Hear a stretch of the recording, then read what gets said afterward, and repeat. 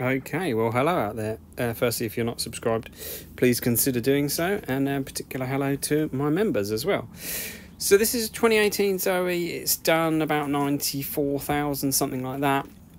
It's actually had a new motor under warranty from Renault last year, which is nice. It's got a fairly shiny motor on it, and that's got a later date stamped on it. So you can, if we get down there, 2024. So that's cool. And the issue it's got now is a burnt neutral. So this is basically from lots of long single phase charging. This is the charging filter. So the type 2 socket on the front bumper, the actual power from that socket connects onto this connector. Okay, so it's on the stack, it's kind of central facing forwards. This is the original one from the car. I've just taken off, and you can see in there, if I get a bit more light, hang on, let's move my head torch down, get that right in there. There we go. We can see that is all nice and crispy and burnt. So that's the neutral connector. It's a lot smaller. This was unfortunately designed for France, where single phase is three phase is much more common at home. So in the UK we do lots of single phase charging because we have single phase 60, 80, 100 amp connections. Usually 100 at home. Don't commonly have three phase, but some people do. So we do a lot of single phase charging. This being a 40 kilowatt hour Zoe, you could be charging for up to about 7 hours. So this is the neutral. It's a lot smaller than the others. So these are the four, are the earth and the three phases. So live 1, 2, 3. Yeah, slightly poor design. Neutral's a lot smaller, but yeah, in France it's not that common to do a lot of single phase charging at home. Basically, you've got three phase, and Renault really believed that three phase AC would be the future. But unfortunately, obviously, the world went DC. So this is quite common. I've seen it a few times. So recommended in a previous video that if you commute with your Zoe, especially a 40 or a 52 kilowatt hour, if you have a long commute and you plug it in every night, if you can put a slight pause in your charging, so get it to charge for sort of maybe 4 hours and then stop for half an hour and then carry on charging. If you can do that, it just enables this pin just to cool down a little bit and hopefully stops this from happening. So a few people say to me when they have this issue, this charging filter sits on the top of here, and it's got all these bolts around it. Well, it did until I took them out. So people say to me, well, you know, can I just take that unit and lift it off? The answer, unfortunately, is no. So the wires from that unit go out and they go down inside there. We'll have another sort of a bit more of a look at that in a minute. But they go down, and those three-phase wires are bolted on, the comms wires clipped on, so it's not possible to take that unit off the top. It kind of is fairly tantalising because it's got bolts all along the top, but you can't just lift it up, unfortunately. So another thing people say to me is, well, it's just a pin, it's just a connector, can I replace sort of this connector? So you can buy these connectors, you can sort of buy the pins. The downside is, and just get that to stand up, there we go, you've basically got no slack on the cable. So if you were to undo this, you've got to then de-pin it, so you've got to push these pins out. So they've got little tangs, you can just sort of see, if I just get something to point at while we look down there, so you can see the tang there. So you've got to undo all of those. So if you take off these Torx bolts, then you move that tang to the side and push the pin down so that it's not properly in. This connector can come off. These are the interlock wires. They're even more difficult to de-pin without damaging them, basically. And if you manage to do that and then take this off, which is kind of going to be tricky because it's in a bit of an awkward place in the bonnet anyway, because this is quite low, so you're kind of down behind the radiator. So it's kind of like really difficult to even do that, basically. If you manage to do that, for the sake of argument, and you see you've got this orange part off and you've just got the wires with these connectors all sticking out, you'd probably have to cut the interlock because you can't de-pin that without damaging it. You've basically hardly got any room. There's not enough slack on the cable to pull it out, cut it off, and then crimp a fresh one on anyway. And that's if you manage to sort of buy this connector, which some of these are available. They're just a standard sort of, you know, standard part. They're not made by Renault, they just buy them in. So yeah, that's how it goes. Basically, you've got to get to this stage where you get the whole stack out and get the side panel off, and then you can sort out the wires.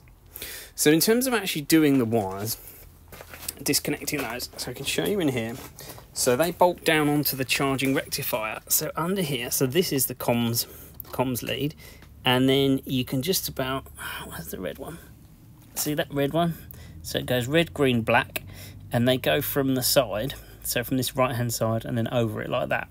So I've just wiggled those back in. It is a pain, but yeah, that's the configuration they should be in. It's obviously a lot easier if all this stuff's not here, but you know, it'd take a lot more time to strip this down. You've just got to keep wiggling them, basically. One little tip, because particularly the black one is really tight when you're pushing them in. So one tip is, this is how they are originally at kind of that right angle. If you just angle those slightly like that, just with sort of two pairs of pliers, just don't sort of strip this insulation off. But yeah, just moving that slightly just makes it not quite as big, basically, to go in, and then as you bolt it down, it will just kind of bend that back, basically. So that makes that a little bit easier.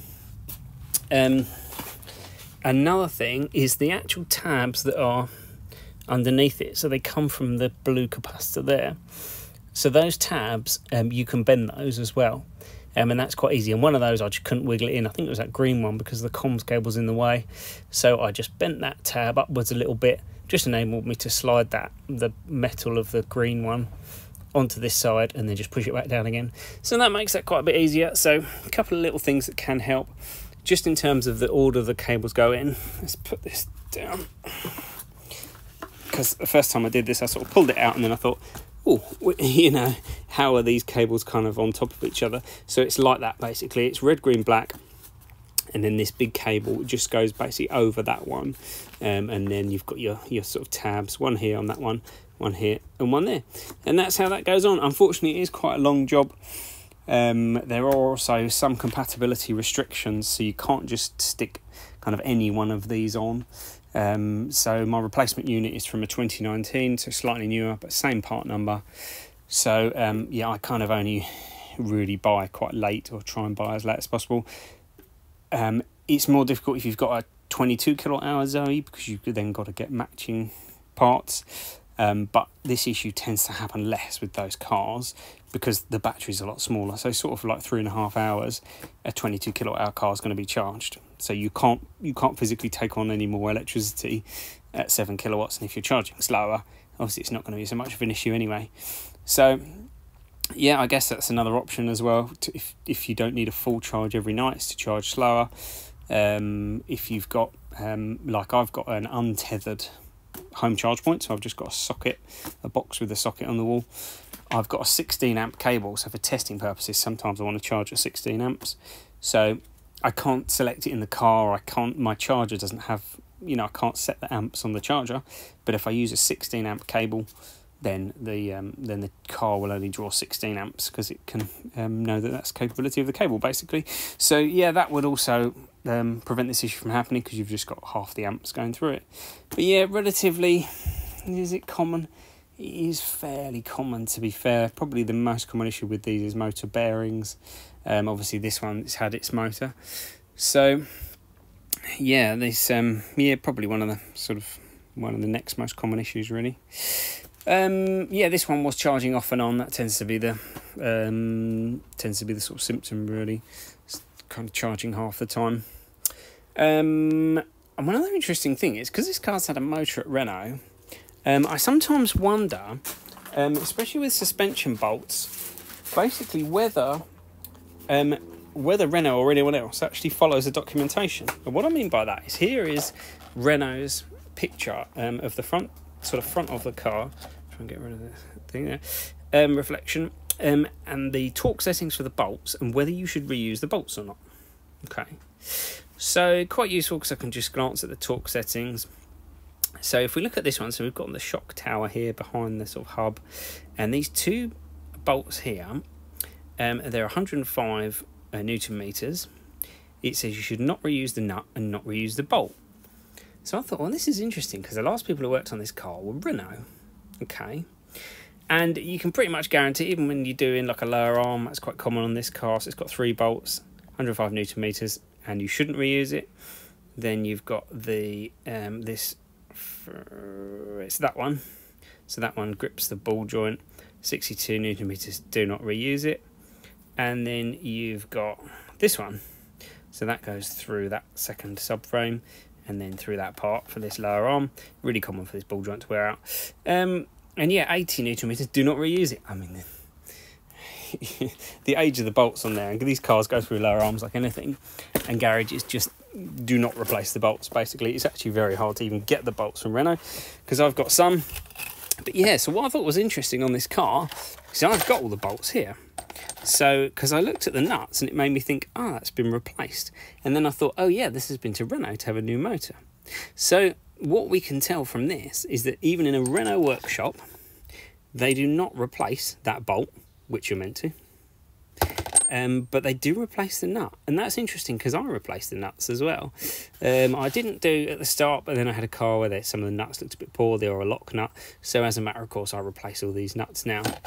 The hub nut, yeah, difficult to tell if Renault have replaced that. Kind of pretty much looks like all the others basically. It is quite shiny. Yeah, but I just thought that was fascinating really, because we know for a fact that Renault are not following the Renault documentation effectively. They're reusing these bolts, and if Renault are reusing them in a Renault workshop, then I'm happy to as well, obviously subject to the bolt being in suitable condition and everything else sensible. But yeah, they are just replacing these nuts, and that's what I do now as well. So hopefully that is interesting. I'm going to crack on with this one. I've got myself a new engine crane recently, which is quite cool. Just got myself over here. Yeah, very nice and shiny engine crane, which I'm quite pleased with. My other one was the cheap one that I bought second hand, basically to do the first Zoe I ever did. And it was pretty naff when I got it. It did the job, but yeah, it's certainly been getting worse. So treated myself to a new engine crane, so that was exciting. The only thing I didn't account on is it came like Lego. It took me about 2 hours to build. So yes, I didn't really plan those 2 hours into my schedule, but yeah, it was all good. It's all good. That's all built, and it's good fun. Right, there will be an update on the legal case with Renault, because that has been really consuming my time. But that is actually sort of coming to a head now, and yeah, I've sort of not got as far with it as I wanted, but I have learned a lot, and yeah, had specialist review of the contract and stuff like that. So yeah, there'll be a lot of information coming out in one video where I just go through what's happened and what I've learned, and yeah, basically if you want to take yours further, the kind of information you'll need basically. So hopefully that is interesting. I'm going to crack on with this car, and I will catch you later. Cheers.